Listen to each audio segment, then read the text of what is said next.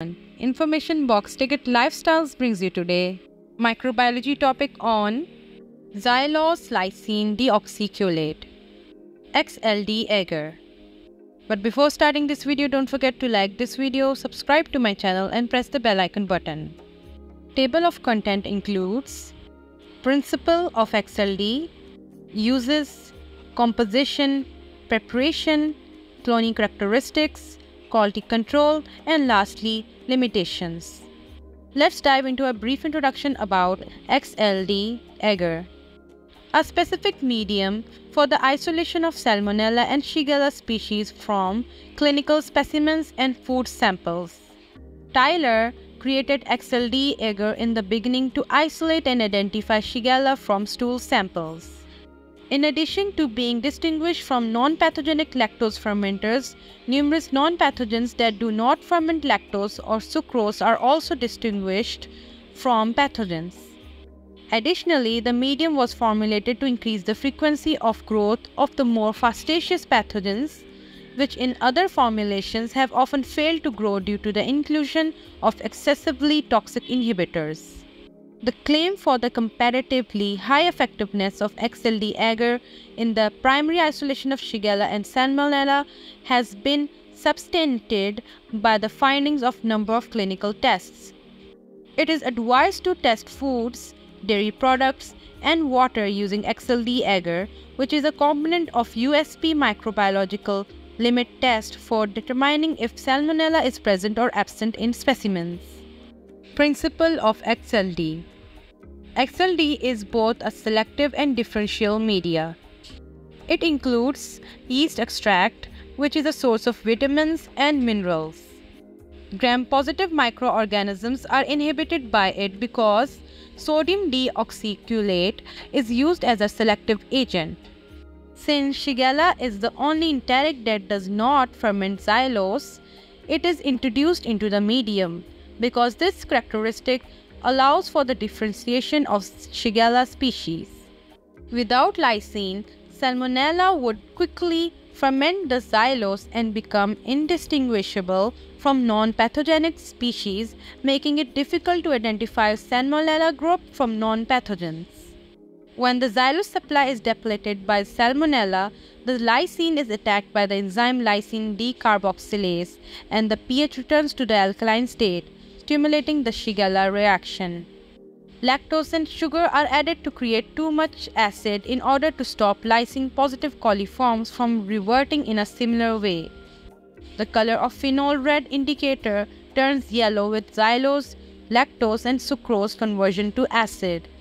Bacteria that decarboxylate lysine to cadaverine can be recognized by the appearance of red coloration around the colonies due to an increase in pH.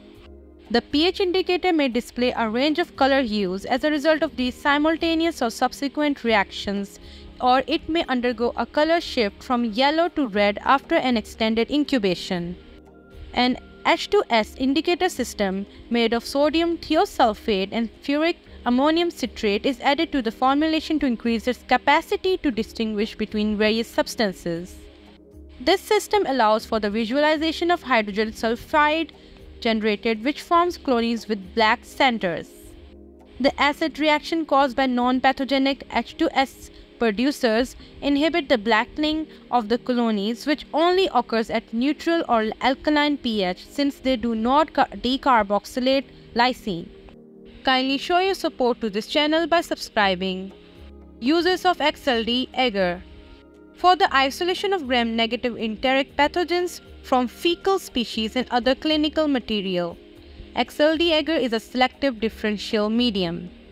Salmonella and Shigella species can be isolated. Microbiological testing of foods, water, and dairy products. Composition of XLD Agar. Ingredients per liter of deionized water. In this table you can see lactose 7.5 gm, sucrose 7.5 gm, sodium thiosulfate 6.8 gm, L-lysine 5 gm, sodium chloride 5 gm, xylose 3.75 gm, yeast extract 3.0 gm, sodium deoxycholate 2.5 gm, ferric ammonium citrate 0.8 gm, phenol red 0.08 gm, agar 15 gm.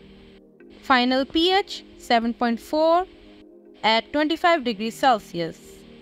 This was the recipe for making XLD Agar on your own. Normally you will have the XLD Agar in a powder form, which will be already made for you.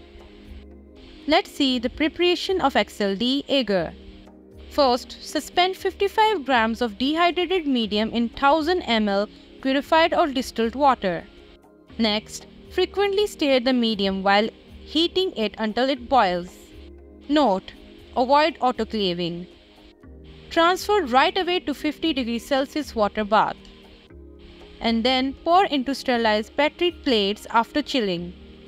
Note: it is advisable not to prepare large volumes, which will require prolonged heating and may produce precipitation. Now let's see the cloning characteristics of XLD Agar. Acid compounds produced during the degradation of xylose, lactose and sucrose change the medium's color from red to yellow. Clonies with alkaline conditions produce hydrogen sulfate, which results in the development of black centers. The acidic environment that results from the fermentation of carbohydrates inhibit this process. In the absence of lactose and sucrose fermentation, lysine decarboxylation results in a return to an alkaline state, which changes the medium's color back to red. Typical clone morphology on XLD Agar are as follow. Salmonella typhi will be red clonies with black centers. Salmonella chloreliasis, red clonies. Shigella sonai, red clonies. Shigella flexneri, red clonies. Large, flat, yellow clonies. Some strains may be inhibited. Proteus vulgaris, yellow clonies. Enterobacter Klebsiella, mucoid, yellow clonies. Pseudomonas aeruginosa, pink, flat, rough clonies. Gram-positive bacteria, no growth to slight growth. Quality control for XLD Agar.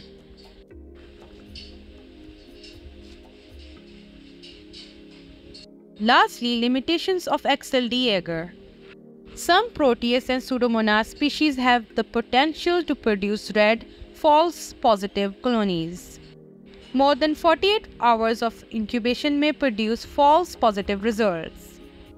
Shigella species are resembled by Salmonella paratyphi A, Salmonella chloreliasis, Salmonella polorum, and Salmonella gallinarium because they have the ability to produce red clonies without black centers. On XLD Agar, some Proteus strains will produce clonies with black centers.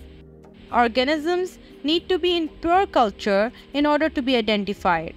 For definitive identification, morphological, biochemical, and/or serological tests should be run. Rarely is a single medium sufficient to identify every organism in a specimen that could be significant. To gain further information and assure the recovery of possible pathogens, cultures of specimens produced on selective medium should be compared with specimens grown on non-selective medium.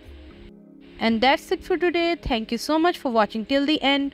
Don't forget to like this video, subscribe to my channel and press the bell icon button so you don't miss any of my videos. Thank you so much for staying till the end.